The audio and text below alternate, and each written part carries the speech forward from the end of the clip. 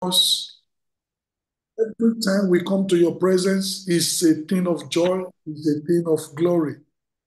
And today again, we have come to be impacted. We have come to be empowered. We have come to be equipped. We have come to be inspired. We have come to be elevated. We have come to be spiritually fed so that we can be who you want us to be. As we look into your word, oh God, open our eyes of understanding. Thank Amen. you because we know you have answered. In Thank you, Jesus. Jesus' mighty name, we pray. Amen. Amen. As we start our series by the grace of God, we start with this message of today: divine provision for needy times. Now, for those who are new to our platform, you will see if you look at your chart, the outline is on your chart. You can download a copy for yourself. So if you look at your Zoom and you look at the chart, the outline has been put on the chart and you can download a copy for yourself, a copy of the sermon outline. Divine provision for needy times. Let's look at John. Let's read together John chapter 2 from verses 1 to 11. John chapter 2 from verse 1 down to verse 11. And the third day, there was a marriage in Cana of Galilee, and the mother of Jesus was there. And both Jesus was called and his disciples to the marriage.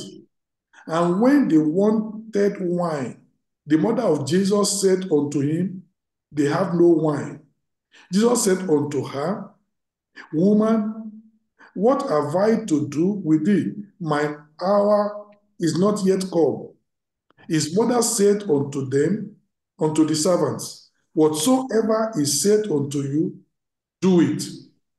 And there were set there 6 water pots of stone, after the manner of the purifying of the Jews, containing 2 or 3 firkins apiece. Jesus said unto them, Fill the water pots with water.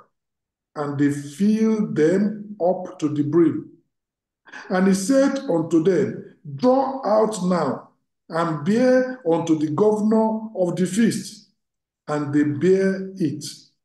When the ruler of the feast had tasted the water that was made wine, and knew not whence it was, but the servants which drew the water knew, the governor of the feast called the bridegroom and said unto him, Every man at the beginning doth set forth good wine, and when men have well drunk, then that which is worse. But thou hast kept the good wine until now. This beginning of miracles did Jesus in Cana of Galilee, and manifested forth his glory, and his disciples believed on him. We know this story. Many of us have heard this story even in Sunday school. It's been repeated over and over. But over the next 4 Sundays, we want to see tremendous things from this story and see what we can learn from the story as we go on understanding the setting of the story. Today, we want to look at divine provision for needy times. There is divine provision for needy times. Just know that God has promised to keep the believer alive in times of famine. That's his promise in Psalm 33, verse 19. Because it's good for us to know. No panic. We are living in a time of economic austerity. God has promised to keep you as a believer alive, even in this time of austerity. My brother, relax. My sister, relax. Psalm 33 in verse 19. Psalm 33, verse 19. The scripture says, to deliver their soul from death.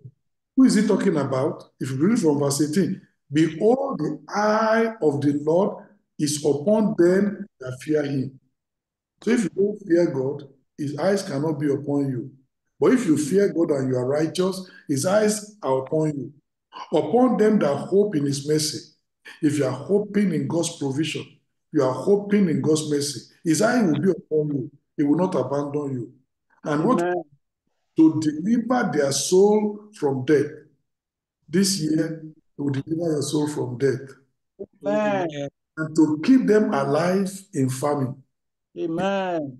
In terms of physical austerity and economic hardship, he will keep you alive in Jesus' name. Amen.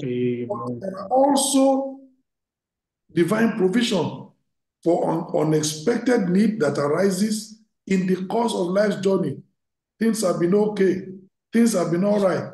But suddenly, some crisis hits. God also will keep you. Here, we see a crisis that hit. Say, what crisis? We will see it as we go on in the story. There's still provision for those needy times. Whether it's a general needy time for the entire world, for the entire community, economic recession, economic difficulty, or whether it's a particular crisis that is specifically, limited to you as a person. Like here, it was limited to this. God will still make a provision, and he will make a provision for you in your needy times in Jesus' name. Amen. This passage, what do we learn from this John chapter 2? The first thing we learn from this John chapter 2 is adequate preparation and unassuming comportment. That's what we are learning. The Bible says, and the third day there was a marriage in Cana of Galilee, and the mother of Jesus was there. What do we learn? Jesus did not crash the wedding because his mother was a guest at the wedding. Have some courtesy. Life is teaching, the scripture is teaching us, have courtesy. The fact that they invited the mother of Jesus does not mean that Jesus has to be there. Have they invited him? So people say, since they invited my mother, I'm going to go there. My brother, have some courtesy. Have some honor. Don't trash people's event. If you are not invited, stay out. How could they not have invited me? You don't dictate to the people who are holding the event. If they think you are important enough, they will invite you. If they don't think you're important enough, they may not invite you. And don't be angry about that. It's their event. So the Bible says, and the third day, there was a marriage in Cana of Galilee, and the mother of Jesus was there. She was invited, and she was there. But look at verse 2. And both Jesus was called and his disciples to the marriage. So Jesus was there not because of the mother. Jesus was there because he was personally invited, and his disciples were personally invited. So that's important. So number one, the lesson we are learning, Jesus did not crash the wedding because his mother was a guest. He and his disciples were duly invited. The Bible says, and both Jesus was called and his disciples to the marriage. Don't crash people's events. If you have not been invited, stay away. Don't rubbish your honor through the unkind treatment you may be given. Sometimes some people, they think they are so important, they will crash people's event. And when they are now treated roughly, they are spoken to roughly, they feel offended. How can they speak to me like that? Did they invite you? You crashed the event. And they are irritated. We didn't invite you, why did you come? And then the way they speak to you, you get offended. Why are you offended? Personal honor tells you that if they don't invite you, stay away. It's not the end of the world. If they don't think you're important enough to invite you, well, I'm fine. You're important in other places. You may not be important to them. That's not the end of the world. And don't hang yourself because of that. Your worth is more than that. Amen? Amen. Brethren, You are a believer. Learn to live with wisdom. See the scriptures. Jesus only went to where they invited him. When they don't invite him, he leaves them alone. And that one doesn't reduce who he is. You're not being invited to a particular event does not reduce who you are. You are still a child of God. You are still a wonderful sister. You are still a glorious brother. We still value you. They are not inviting you to that event does not mean that you are not somebody. You are somebody. Don't let invitation to an event or non-invitation to an event define your worth. You are worth more than that. Amen. Amen. Amen. Jesus went and he took his disciples because they were invited. He didn't go because the mother was invited. That's a different story. He went because both him and his disciples were invited. And he's telling us one lesson. Don't gate crash people's events. If you are not invited, stay away. Be a man of honor. Be a woman of dignity. Stay away. And don't be bitter about it. It's not the end of the world. Amen. Amen. Amen. You know, there are people that do things in the church. I'm the pastor of the church and they don't even inform me. I don't get unnecessarily worked up. I'm their pastor. How can they be doing this? And they will not tell me. If they think that they want to tell me, they'll tell me. If they think that it's not worth it, it's not worth it. It doesn't reduce me and it doesn't affect my relationship with them. That's just the way life is. So be a person that is free. They invite you, praise God. They don't invite you, praise God. You know what Paul said? Food is good.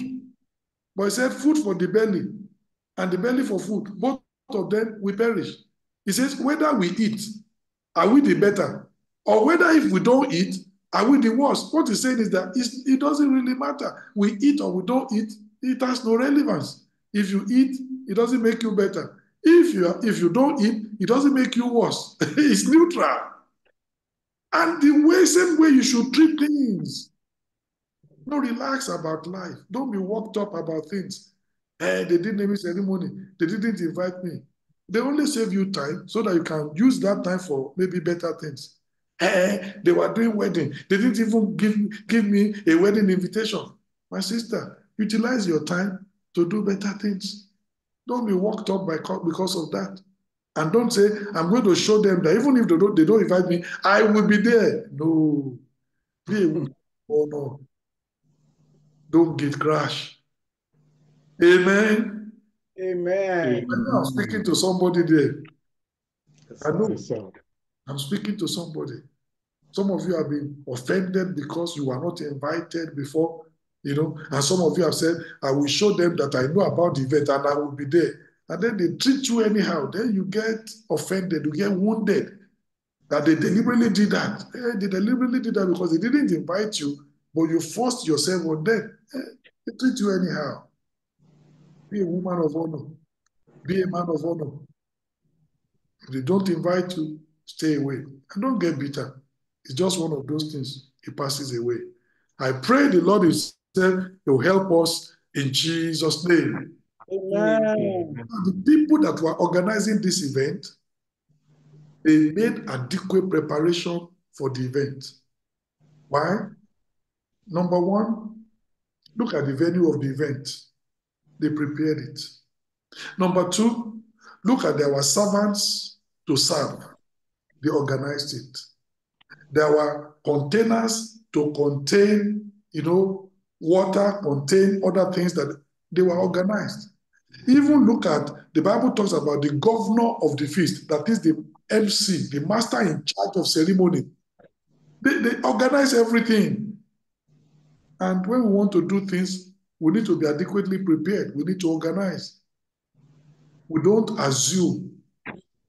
We make every preparation necessary. These people were organized. So, like we said, the people organizing this wedding made adequate preparation for the wedding. Food and drink were available. The man, for example, let me show you something. In verse 3, The Bible says, and when they wanted wine, the mother of Jesus said unto him, they have no wine. It's not that they have no wine. The wine has finished. Well, or somebody said, but pastors, the Bible says they have no wine. When you are reading, read everything. Look at verse 9. When the ruler of the feast had tasted the water that was made wine, and knew not whence it was, but the servants which drew the water knew. The governor of the feast called the bridegroom. He called the person who they are doing the wedding. And verse 10, and said unto him, every man at the beginning doth set forth good wine, and when men have well drunk, that which is worse, and when men have well drunk, that which is worse. But thou hast kept the good wine until now, which means they've been drinking wine, but it has finished. And you know what this man is saying? He said, when they do wedding, the finest of wine, good taste, good, good flavor in the mouth, everything smooth, they give you. But when people begin to drink and they begin to drink, if you have drunk a lot, eventually your taste bud becomes a little bit, it tastes as much. So even if they give you something that is not as good as what they gave you before, you cannot distinguish because that taste bud has been so affected because of the drinking. That's what they say, that people will give the best and the finest of wine initially, but later they will give the cheap wine. But people don't know the difference because they've been drinking. So their taste bud doesn't know any difference anymore. But he says, this one I tasted is still as good as what was served in the beginning. Wow. You, this bridegroom, you are trying. You didn't know it was water made wine. You understand? So it's not that there was no wine. There was wine. It finished. It finished. And here, these people prepared. They prepared. If you are going to do any event, prepare. That's important. The people organizing this wedding, they made adequate preparations for the wedding. Food and drinks were there. For the invited guests, a well-prepared venue where they had it, it was there. Master in charge of ceremonies, he was invited to coordinate everything in that. Servers and ushers, they planned, they adequately prepared. When we want to do things, let's prepare like that. We want to do conference, prepare like that. You want to run a local church, prepare. In the morning, your local church environment is okay, the toilet is clean, the auditorium is clean, the seats are well arranged, PA system and everything, so that when people come to church, they enjoy God and they can go away and then say, wow, these people are organized. I was inspired. Let's learn. These people, adequate preparation they made for the wedding. The planners were unassuming in their comportment. They left no stone unturned in their preparations. There are many lessons we learn from this event.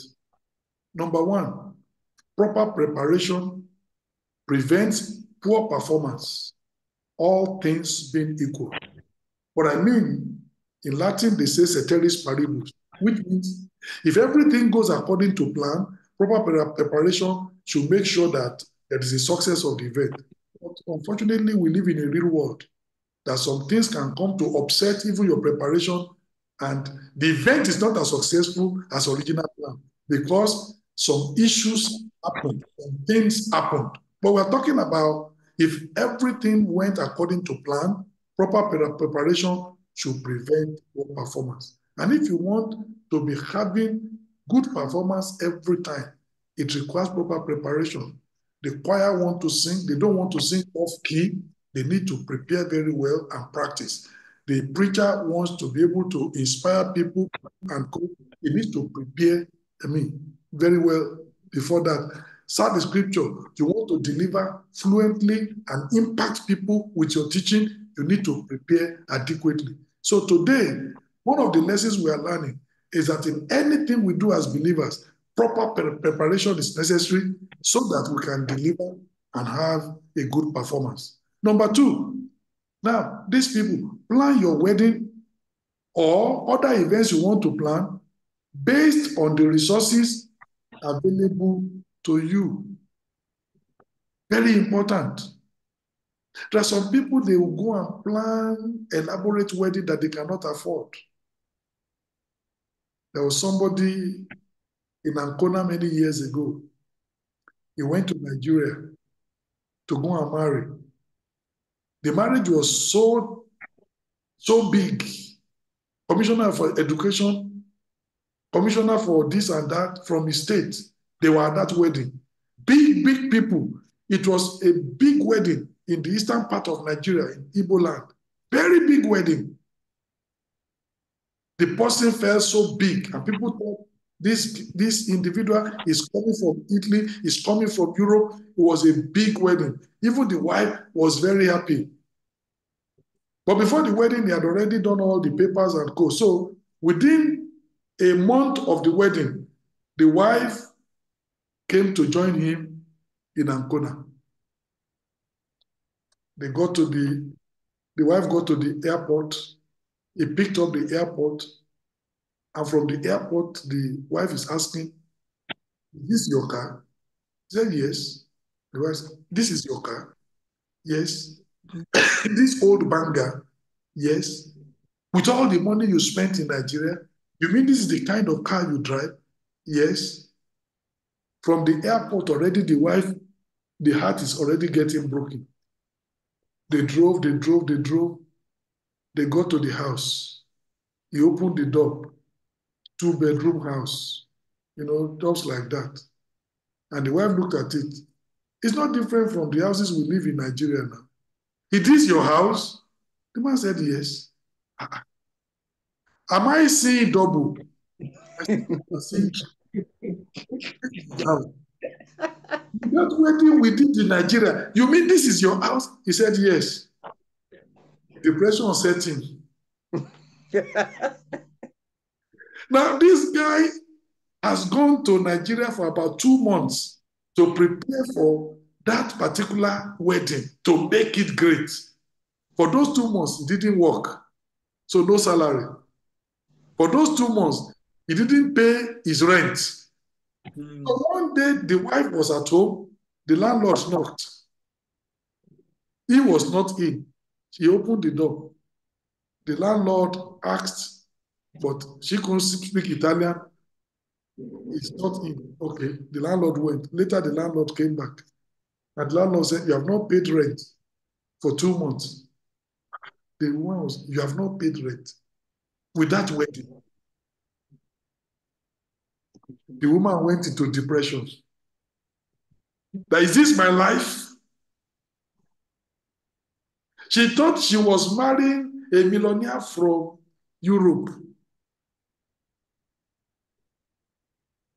That marriage started on a bad note.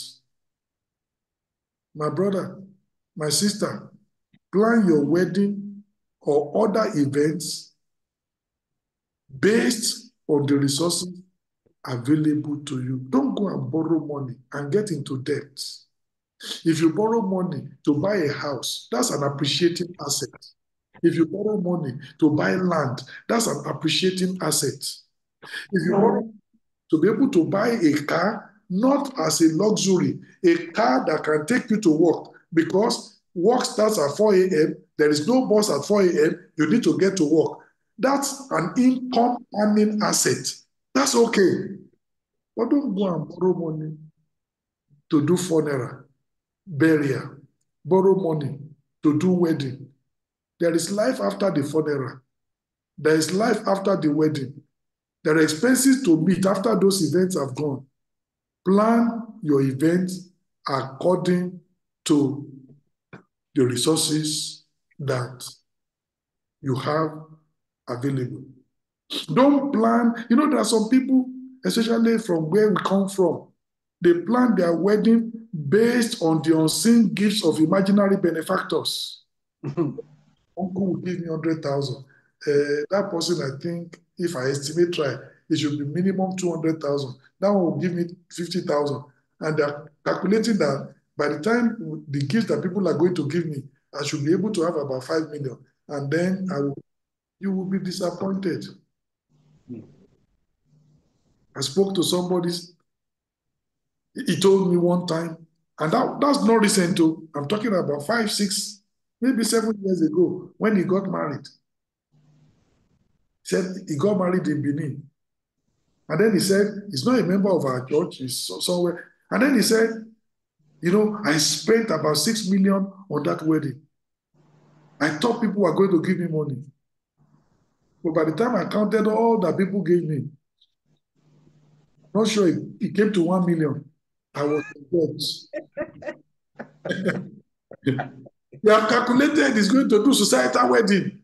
All the money they will give him, he will eventually be able to cover the debt. He was disappointed. He was way down. My brother, my sister, don't plan your wedding on the unseen gifts of imaginary benefactors. What did I say? Say it. What did I say? Don't plan your wedding on your gift imaginary benefactors. You will cry. Don't plan your wedding on the unseen gifts of imaginary benefactors. People will disappoint. They're going to tell you that wedding was great. They don't have a hand in it too. When they hear you owe money, they're the first one that says, stupid man. How can he be borrowing money to do that kind of wedding? They're the ones that were telling you it was a great wedding, but they're the ones that will tell you that you were stupid for borrowing money to do that. Be wise. If you plan your wedding based on the unseen gifts of imaginary benefactors, it leads to massive disappointments. People who have tried it, they've always regretted. They start their marriage life with a lot of debt hanging on their neck, and they're wondering, say, I didn't plan so. How could you have planned so? You should have known. I pray the Lord himself, he will help us in Jesus' name. Amen. So these people planned. They planned the wedding. Everything was okay. They didn't assume. They turned every stone. They make sure that the person to coordinate the wedding, the master in charge is there. The venue, everything is okay. The containers to contain, for water, for drinks, for everything is there. The servers are there. The ushers are there. Everything they prepared, and they gave the necessary invitation to the people that they wanted to come to the wedding. Very, very good. What are we learning? We're learning about organization. We're learning about preparation. We're learning about how to handle the events in life. We want to do conference, this is what to do. You want to do a day program in the church, it's telling you this is what to do. Number 2, let's look at abiding possibilities of unexpected crisis. What do I mean? In an ideal world, proper preparation should ensure that things go smoothly. However, we don't live in an ideal world.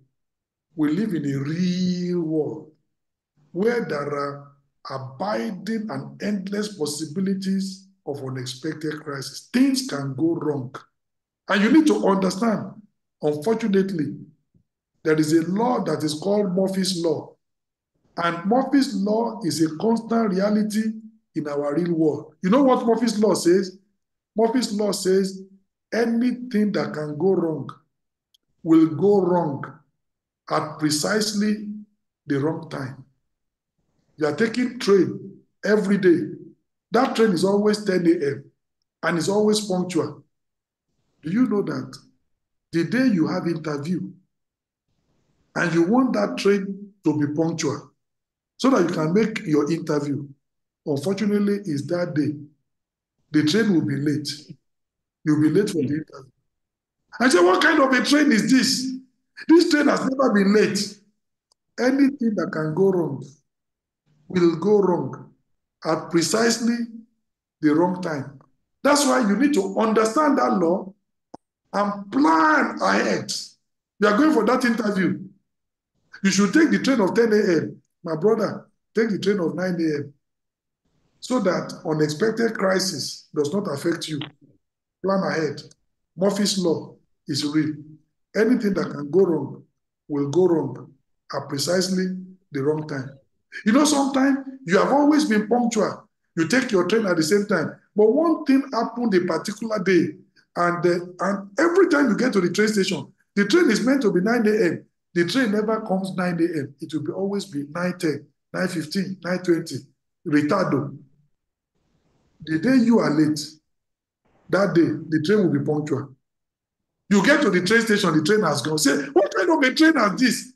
I always come to the train station on time, and the train is never late. It's today, only today that I came late. The train came on time. Murphy's Law, my brother. Murphy's Law, my sister. Anything that can go wrong will go wrong at precisely the wrong time. You need to understand that and plan your life accordingly. Know that that's the real world in which we live. Amen. Amen. For the planners of the wedding, we are told, and when they wanted wine, the mother of Jesus said unto him, they have no wine. The wine had finished. They ran out of wine at the wedding. The question is, but they prepared well? Yes. Why did they run out of wine? We need to ask ourselves. Why do people run out of resources? We can ask. Why do people run out of provision? We can ask. Sometimes people run out of provision because of lack of wisdom, waste, like the prodigal son. He took his inheritance, a lot of money. He went to the far country. And the Bible says he wasted his goods with riotous living.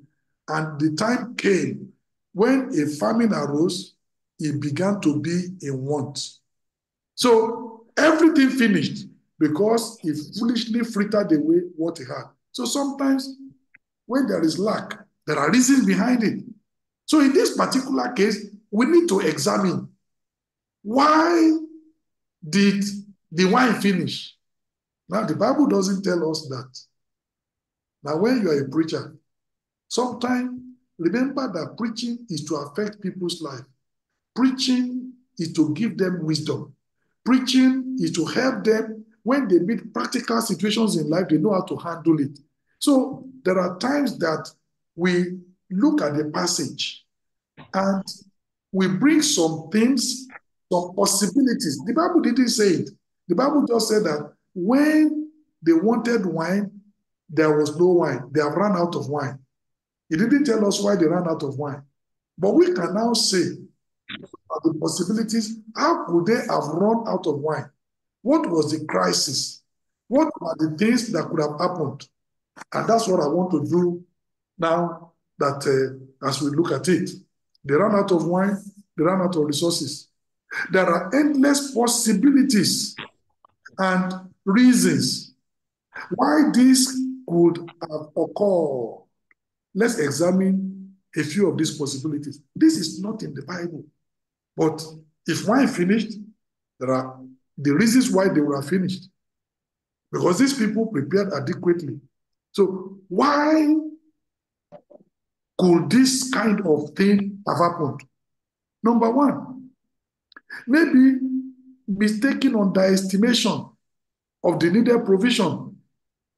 You know, 100 people are coming, and you think that, okay, 100 people, if we cook a bag of rice, it should be sufficient. But you will know that a bag of rice, 25 kilos, will not feed the 100 people. That's an underestimation. There will be shortage. So it's possible that there's a mistaken underestimation of the needed provision for the wedding. And therefore, their preparation was inadequate for the event. In that case, they will surely run out of wine because they did not prepare adequately. And it's not that they didn't want to prepare adequately, their estimation was faulty. That can be done. That mistake can be made. Anybody can make it. And that's one reason. Number two, there could be a bigger turnout than originally expected and planned for. Maybe they planned for 100 people at the wedding. 150 turned out. And the provision that they made was for 100. But unfortunately, 150 people turned out. You know, they will run out. And that's possible. That's very, very possible. Number 3, you know the Bible, if look at John chapter 2, because there's something that was said there. John chapter 2, in verse 9, in verse 6, and there were set there 6 water pots of stone, after the manner of the purifying of the Jews. If you know what that means, Jewish tradition, after the manner of the purifying of the Jews, I think that those pots might have been 7. 7 is the number of perfection. And when Jews want to do this kind of a thing, they do a lot of things that are symbolic. I'm not saying, the Bible didn't say it's 7. Remember, I'm telling you from an understanding of Jewish, culture, Jewish this, that those pots, they might have been 7 to signify perfection after the manner of the purifying of the Jews, containing 2 or 3 firkins apiece. That's the volume of the, of the pots. Now, if there were 7 pots, why is there remaining 6? Maybe one has broken. They've put wine in all those pots. It's not, that time is not like here. When you serve Coca-Cola and it's in a bottle and it's in a can, at that time, the wine is put in pots. You need wine, they take from it, they pour out to you. It is not bottled wine. Amen? So those pots are meant for wine. Wine must have been in those pots. But eventually, the wine finished.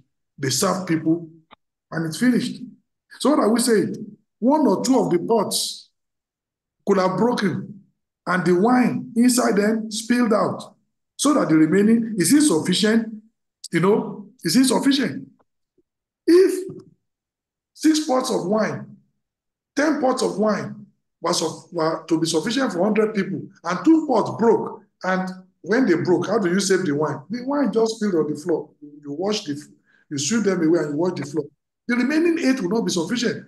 And that's possible. Accidents are a constant reality in life. Mistakes are ever present with us. Those are unexpected crises. Nobody plans for that, but they occur. So what happens? There will be insufficiency. Anyway, the wine will not be sufficient. But number 4, there could have been activities of greedy people and others. Maybe some people drank more than their fair share. Understand? Maybe they've already calculated, okay, if everybody drinks maybe 3 cups of wine, then we are expecting 100. So we need to prepare for 300 cups. 300 cups will be like this. Then somebody comes and thinks that free wine. I need to drink. I'm going to drink the one that will last me for the next 1 week. And he sits there, drinks 1 cup, 2 cups, 3 cups, 4 cups, 5 cups, 6 cups. He's just drinking. Of course, it's not going to be enough, because that individual is drinking more than his own fair share that he should drink. So somebody is going to suffer need. It could be like that. Or, like we do. Somebody is preparing, somebody is doing funeral or is doing wedding in our culture. And there are some people, when they come there, they'll go and take container, pack meat, and then they will hide it somewhere. That one they're going to take home after the event is over. But the person that is doing the funeral and doing the wedding, he has already calculated, these are the number of people coming, and they need this amount of meat and coke, and he has calculated. But because of these hoarders, because of these people that are packing meat and hiding to take home after, there will be shortage. That's activities of greedy people, activities of others. So maybe some people drank more than their fair share of that. Maybe the people that are eating 6 pieces of big meat or cutting some away in secrecy to take home after the wedding. But anyway, there are endless possibilities where there could be shortage. But here we have shortage. So what are we saying? My brethren, what we are saying is that sometimes in life, unexpected crisis will happen and spoil all your preparation. and your adequate preparation will now become as if you are not adequately prepared. Nullifies all your preparation. There are abiding possibilities. And you need to plan, you need to have, a mitigating plan for those events. We live in a real world. It does happen. You need to understand that. Amen. Amen. I remember when we used to have conference in Maenza, and we are phoning the brethren. Let's know how many are coming from your place. And brethren will not answer. And we don't want food to be wasted, especially like salad. So we'll buy enough salad. We will estimate, because they will not give us. And sometimes the turnout is more than what we are prepared for. After one day, the salad has finished. And unfortunately, many of the shops have closed for holiday because it's August. And then people will be saying, Pastor, you are not prepared. How can you do this? I mean, how can this be that salad has finished? My brother, we prepare for those we think are coming. But unfortunately, there were more people that came. The churches could have helped us by telling us how many people are coming. We would have prepared adequately. But we thought, okay, maybe 5 people will come from that church. Then 15 came. Will there not be shortage? There will be shortage because the turnout is bigger than what we prepared for. So we don't know what happened in this particular case. What we know is that there was a crisis. Wine finished. And yet, the ceremony was not over. So another thing we are learning in life is that there are abiding possibilities of unexpected crises that can happen, that can mess up your event, that can mess up your celebration, that can mess up your preparation. You need to have plan to mitigate against that. And I pray the Lord himself, he will help us in Jesus' name. Amen. Let's go back to that John chapter 2. John chapter 2. From verse 1. And the third day, there was a marriage in Cana of Galilee, and the mother of Jesus was there. And both Jesus was called and his disciples to the marriage. And when they wanted wine, the mother of Jesus said unto him, they have no wine. Jesus said unto her, Woman, what have I to do with thee?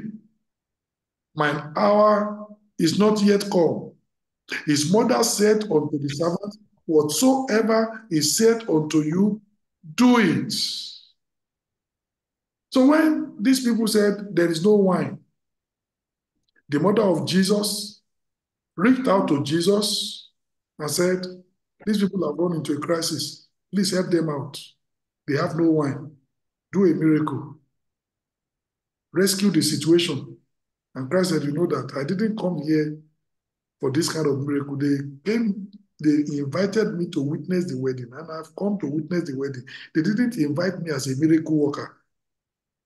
The mother turned to the servant, don't worry. Jesus didn't come. He came as an invited guest to witness the marriage. He didn't come as a miracle worker. But anyhow, whatsoever he tells you, do it. He will resolve the issue. You know the question this day.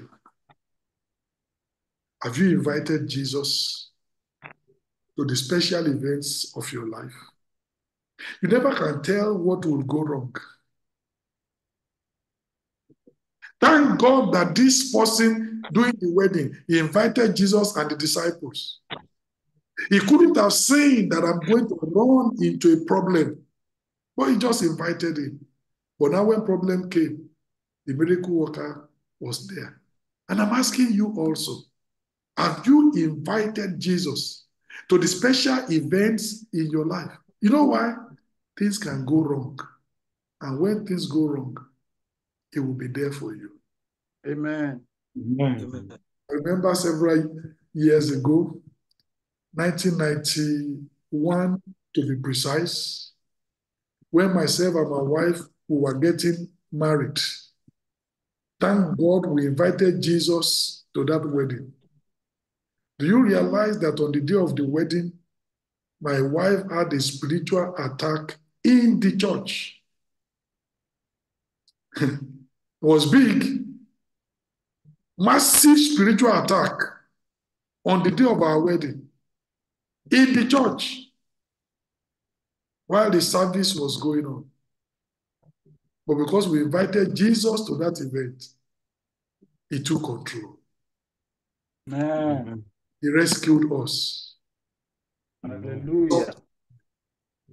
My brother, invite Jesus to the special events of your life. You never can tell. Say, this is the day of my joy. I'm going to invite him. Things might not go as you have prepared.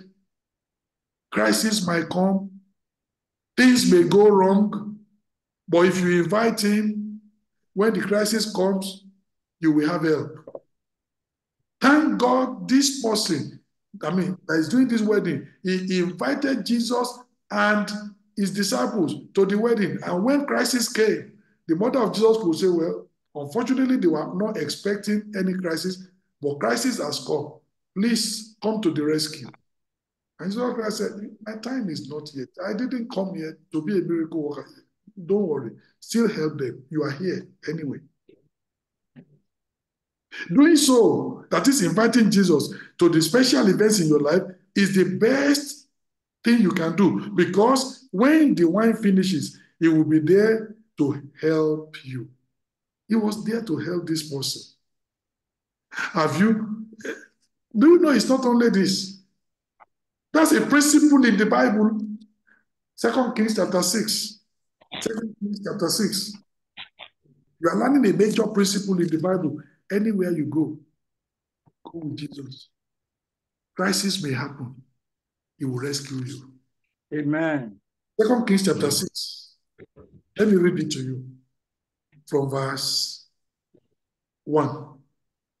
And the sons of the prophets said unto Elisha, behold now, the place where we dwell with thee is too straight for us.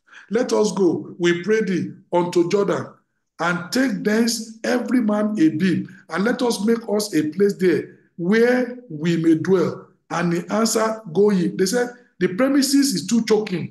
We need more space. We need more, buildings.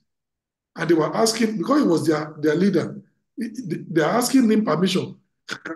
Are you going to permit us so that we can go to River Jordan where there is, good forests and good trees, and we cut down trees, bring, and then we build more premises? And Elisha said, that's good. That's a good initiative. Go. Verse 3, and one said, be content, I pray thee, and go with thy servants. And he answered, I will go. They don't need him to cut down trees, but they invited him. One of them said, please, sir, can you accompany us when we are going? And Elisha looked at him. All right, I will go. Verse 4. So he went with them. When you promise, fulfill your promise. He told them, I will go. And the Bible says in verse 4, so he went with them. And when they came to Jordan, they cut down wood. Elisha was not cutting down wood. They are the one that was cutting down wood. Verse 5, but as one was felling a beam, the axe head fell into the water, and he cried and said, alas, master, for it was borrowed. And the man of God said, where fell it? And he showed him the place. And he cut down a stick and cast it in thither, and the iron did swim. Therefore said he, take it up to thee. And he put out his hand and took it. You know what? They invited Elisha to come along with them. They were not expecting there would be a crisis. They were not expecting there was a... But life always happens. What did I say?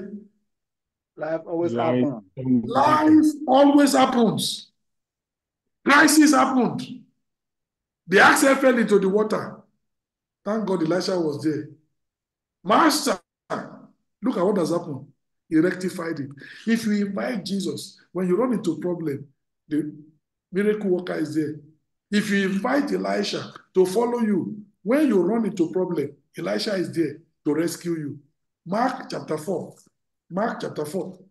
You are learning a lesson in life. Anywhere you go, go with Jesus.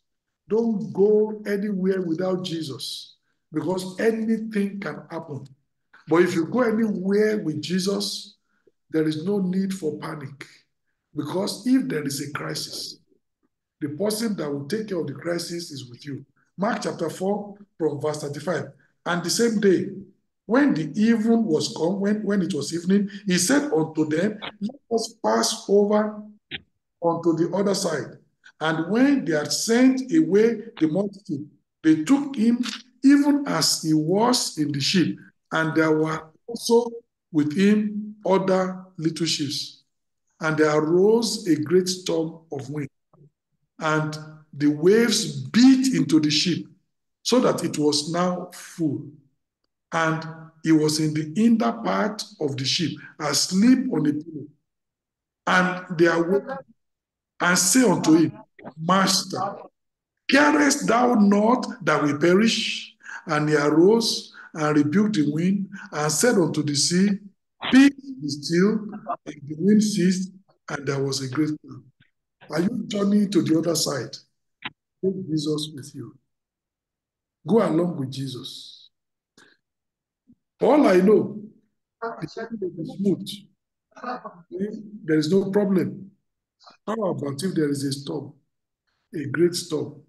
How about if there is a wind, a fierce and violent wind? But because Jesus is in the boat, we can solve that problem. That's one of the lessons we learn from Cana of Galilee. Jesus was invited. When the wine finished, he was there to solve the problem. Invite Jesus every event in your life. If crisis happens, you are covered. I pray that what you said will help us in Jesus' name. Amen. So, like we said, have you persuaded Elisha to go along with you in going to cut down trees at Jordan? When they cross into the river, he will be there to perform a miracle. Are you traveling life's journey in the boat, going to the other side? Travel Jesus. Let him be with you. Let him accompany you. Because if a storm arises, he will be there to help you. The mother of Jesus turned to the servants and told them, whatsoever he says unto you, do it. Whatsoever he says unto you, do it. Let's see. John chapter 2, verse 5. His mother said unto the servants, whatsoever he said unto you, do it. Let's see what Jesus told them, whether they did it or not. Verse 6. And there was set there 6 water pots of stone, after the manner of the purifying of the Jews, containing 2 or 3 firkins apiece. Jesus said unto them, fill the water pots with water. What did Jesus tell them? Fill the water pot with water.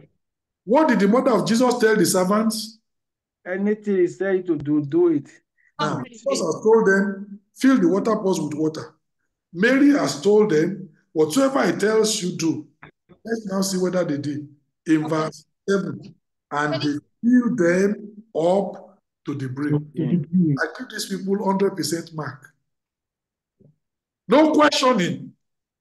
Mary said, whatever he tells you to do, don't question. Just do it.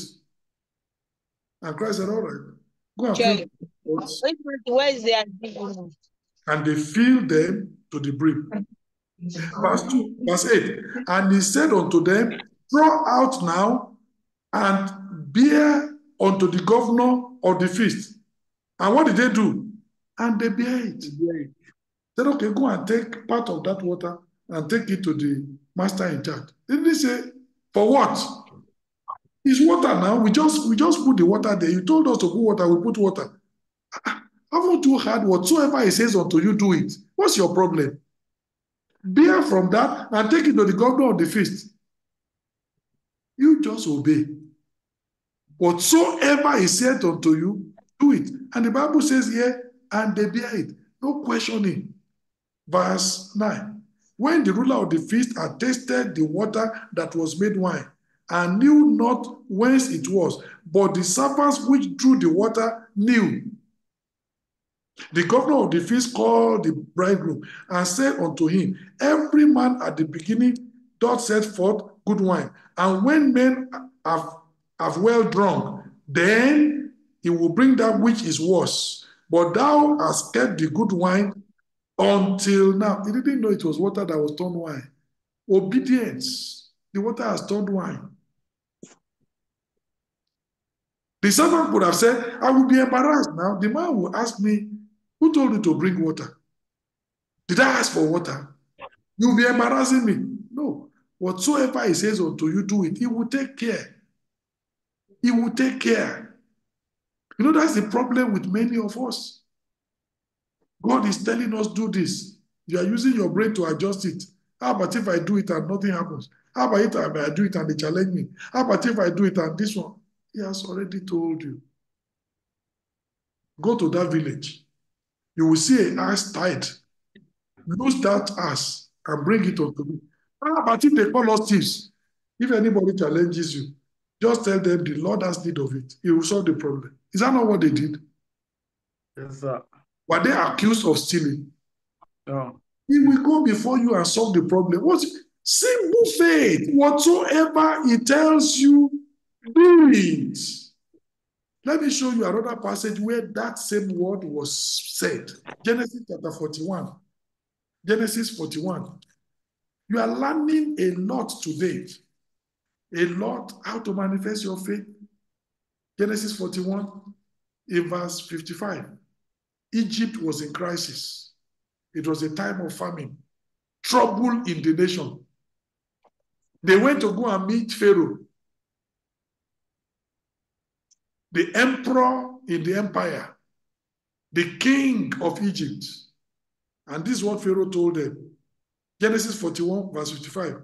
And when all the land of Egypt was famished, the people cried to Pharaoh for bread. And Pharaoh said unto all the Egyptians, go unto Joseph. What he said to you, do. What he said to you, do. Pharaoh said, I don't have a solution to this problem, but go to Joseph. What he says to you, do. Mary says, I don't have a solution to this problem. Go to Jesus. Whatsoever he tells you, do. When they did what Jesus told them to do, was there a solution? Yes, sir. Read this Genesis.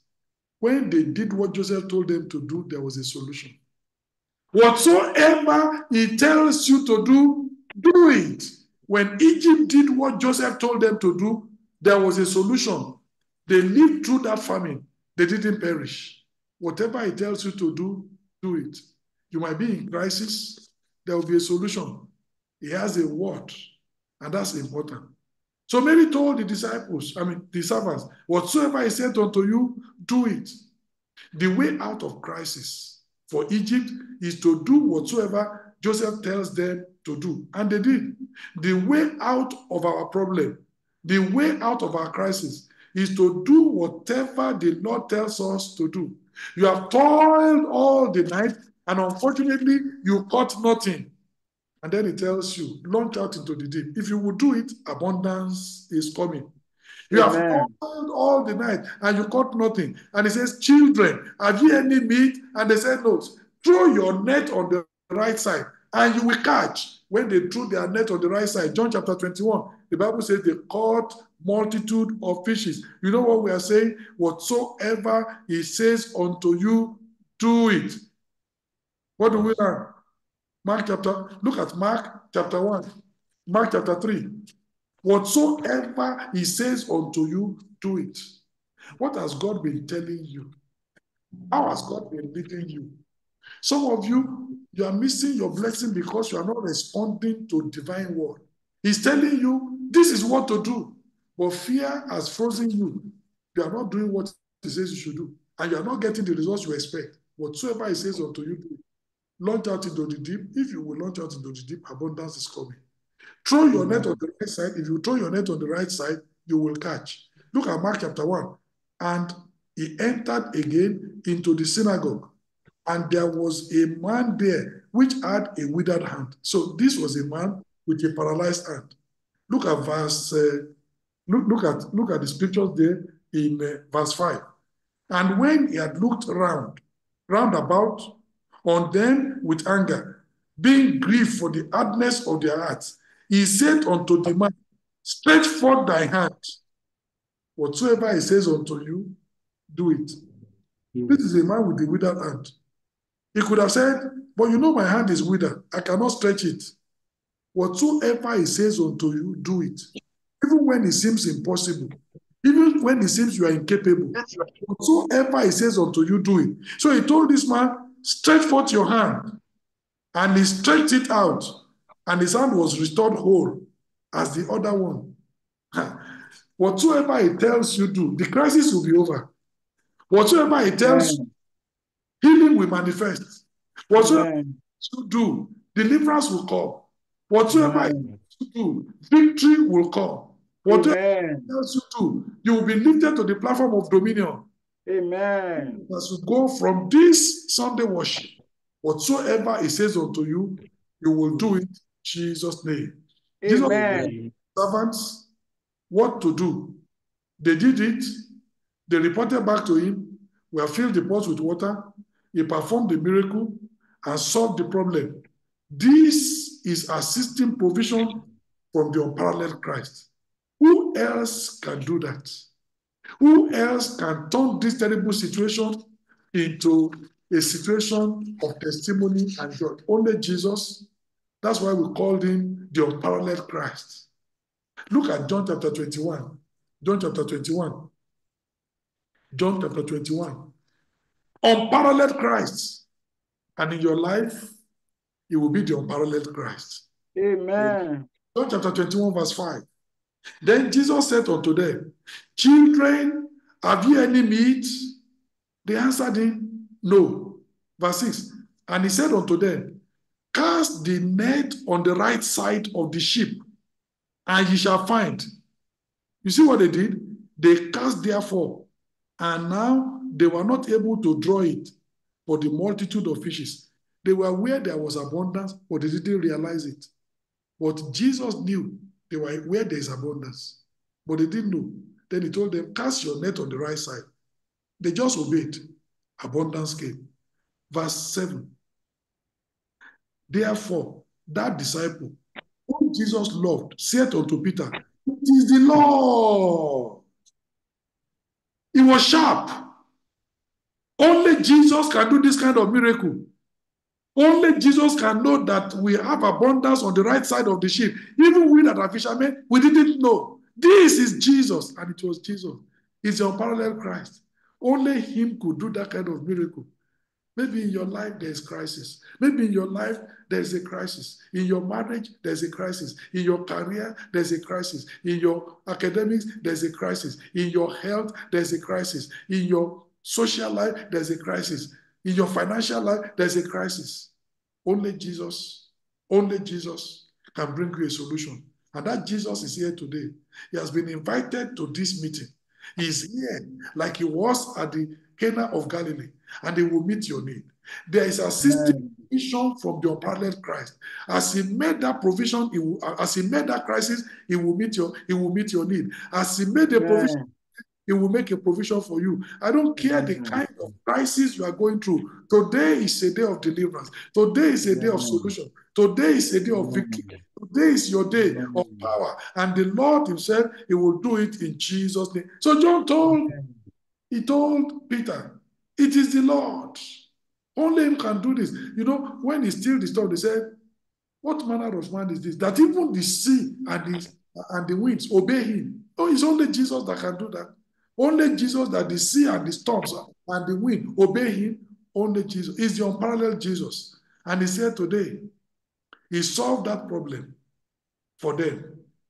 He's the unparalleled Christ. He's the only one that can solve the problem.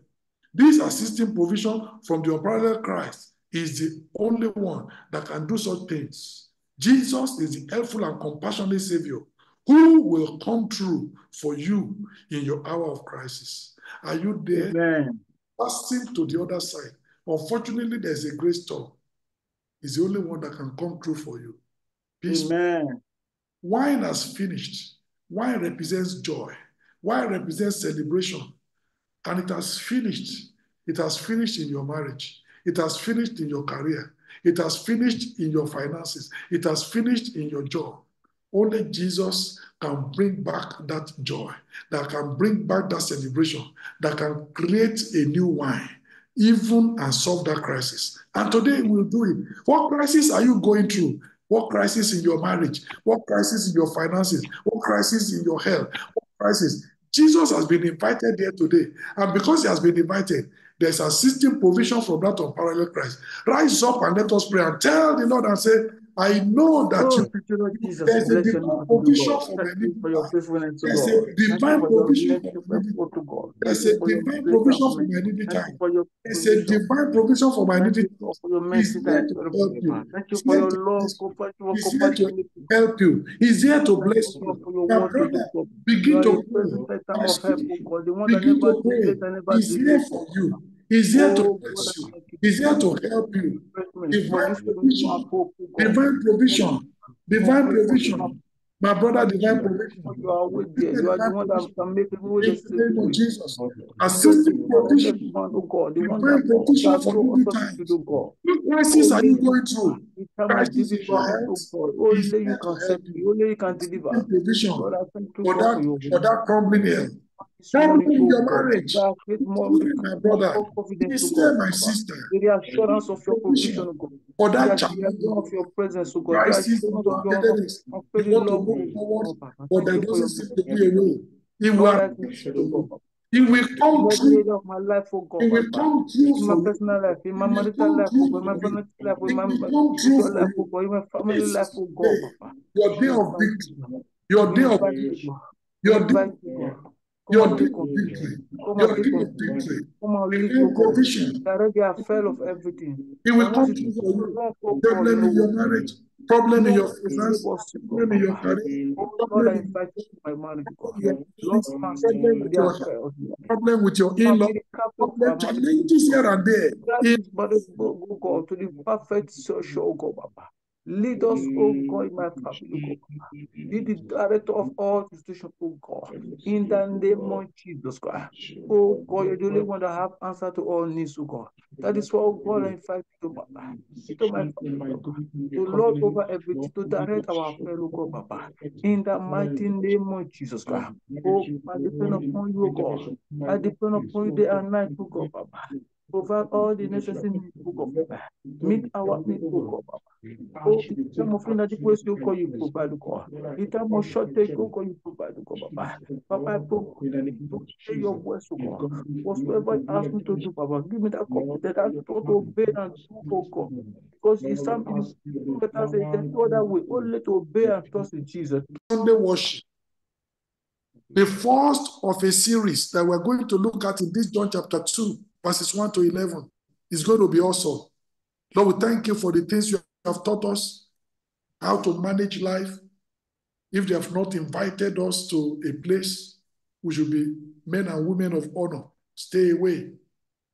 Don't let anybody rubbish your honor. And we have seen that Jesus did not get crushed. There are proper behaviors in life. Be somebody that is courteous, somebody that has etiquette, somebody that is reasonable. Heavenly Father, as you are teaching us so that we can be better behaved, oh Lord, let these lessons also remain with us in Jesus' name. Amen. We have learned adequate preparation for whatever we want to do. We shouldn't take things with loose hand. We shouldn't be assuming. We should be unassuming. Be diligent. Be focused. Prepare well. We want to do exam. Prepare well. We want to do an event. Prepare well. Yes, crises do happen. But when crisis happens, we'll be tackling it. But we need to prepare well as if nothing is going to happen. But when anything happens,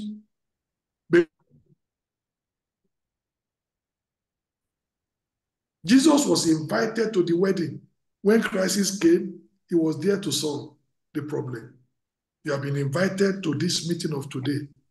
And any crisis that is represented in your people's life, crisis in finance, crisis in their career, crisis at the place of work, crisis in their marriage, crisis socially, crisis in their health. Oh Lord, I ask for assisting provision from heaven to solve the challenge in Jesus' name. Amen. I speak into your life today that water will turn into wine. That wine is finished, there will be a replenishment. There will be Amen. miracle turning water into wine. The celebration that has ceased in your life is coming back. The joy finished in your life is coming back. The provision that is finished in your life is going to be replaced and replenished. The Lord is going to intervene in your situation, and things are going to turn around in Jesus' name. Amen. And only you can do it. Yes, John said, only Jesus will know that there's abundance on the right side of the ship. This is the Lord. What manner of man that even the winds and the waves, only Jesus. Oh Lord, you are the unparalleled Christ. And I pray that you will show forth your power on behalf of your people today in Jesus' name.